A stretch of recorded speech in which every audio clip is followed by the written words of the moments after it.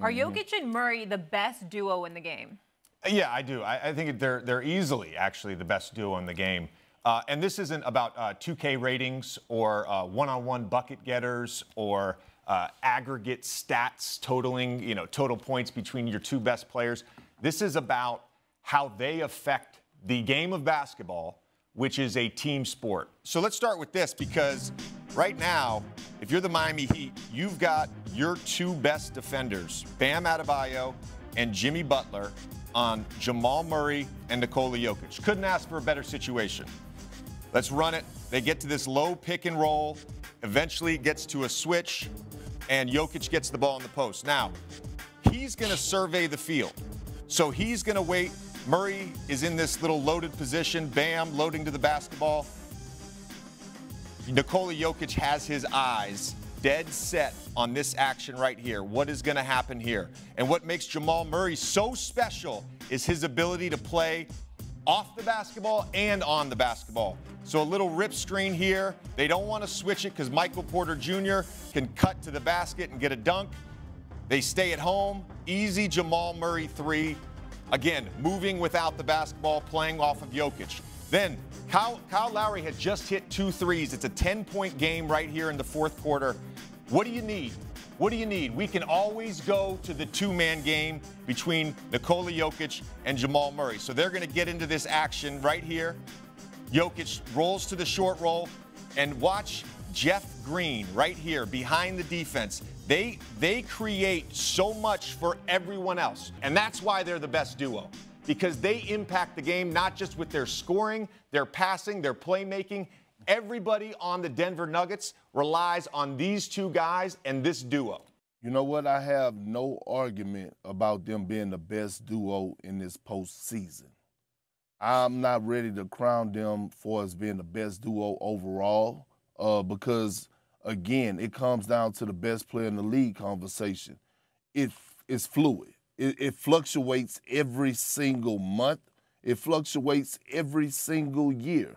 1 minute is Steph. 1 minute is Giannis. 1 minute we may say Clay and Steph is still the best duo. The next minute we say Jaylen Brown and Jason Tatum the best duo.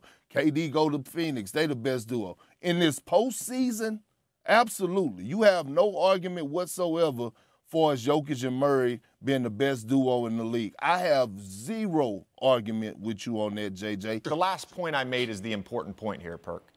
It's not about individual skill.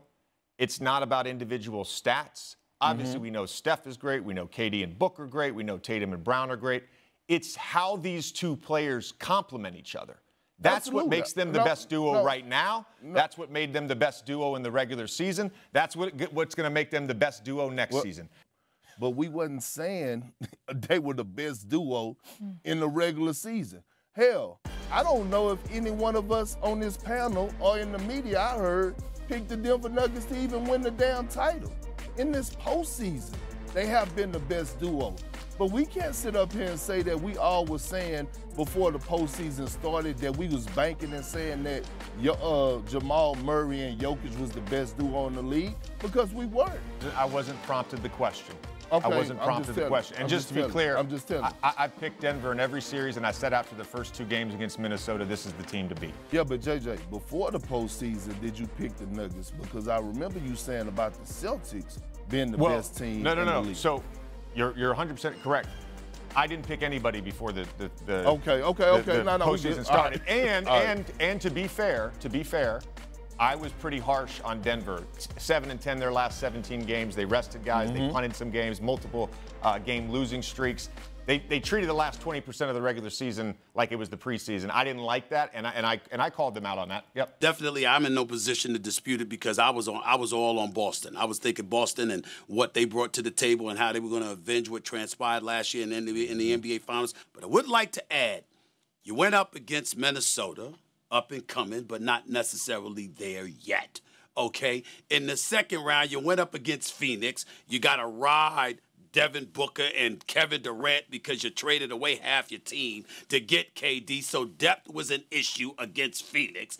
And then, of course, with the Los Angeles Lakers, I mean, you handled your business and you swept them. I'm just looking at them and I'm saying, can I just say one I thing? would have liked to have seen Denver against the Boston. Minnesota series, the revisionist history from you, Stephen A. I feel like we're dancing around this debate. Are we debating this or not? Are Jokic and Murray the NBA's best duo? I didn't say postseason. Right now they are. I said NBA's Right now best they duo. are. JJ saying yes. Yes. You're saying no, Perk. So Yes. who is it? No, I didn't say no, Molly. You I said said only right for now. the postseason. I I'm not said- talking about okay, the postseason. well, I'm just but saying that's best what- duo but period in the NBA. That's where we at. We're in the postseason. All I'm saying is that all I'm saying. Oh, you Answer got the an question, attitude Perk. this one? Answer You got the an question, attitude Perk. this one? No, it's just like we're dancing. We're not debating. Like we're I'm not dancing around the dancing. debate. I'm not I'm dancing. not dancing. I'm not dancing about nothing. Our Molly, mood was said- good until we heard you singing. Our mood was good until we heard you singing. Molly, I mean, that's what I blame said the that they're, I compromising said in the that they're the best duo in this postseason. Okay. All right.